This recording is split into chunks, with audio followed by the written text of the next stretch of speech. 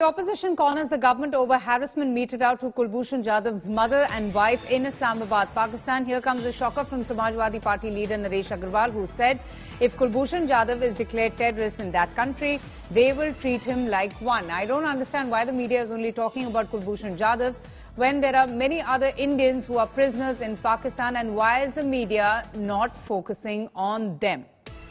So this is the comment made by Naresh Agarwal of the Samajwadi Party in Parliament about Kulbhushan Jadhav when the opposition was hitting out at the government.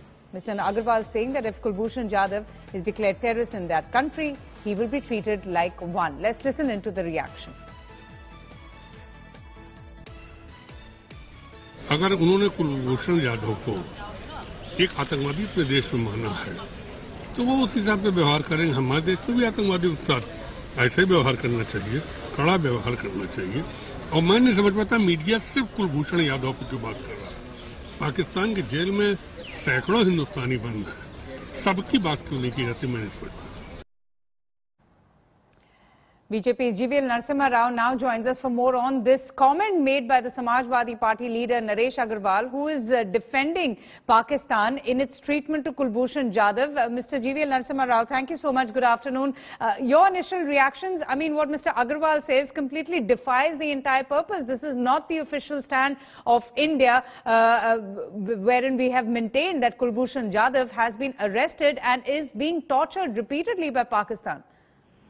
But when you have your own political parties, opposition parties indulging in this kind of speak, I don't think you need enemies.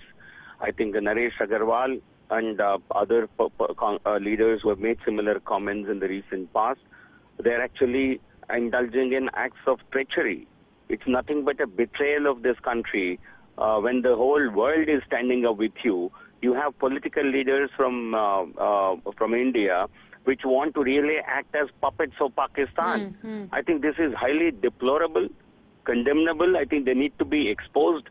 They do it for particular, I don't know what reasons they indulge in such acts. Why do they do such betrayal act? It's difficult to understand, but certainly there is a method in this madness, and that needs to be exposed.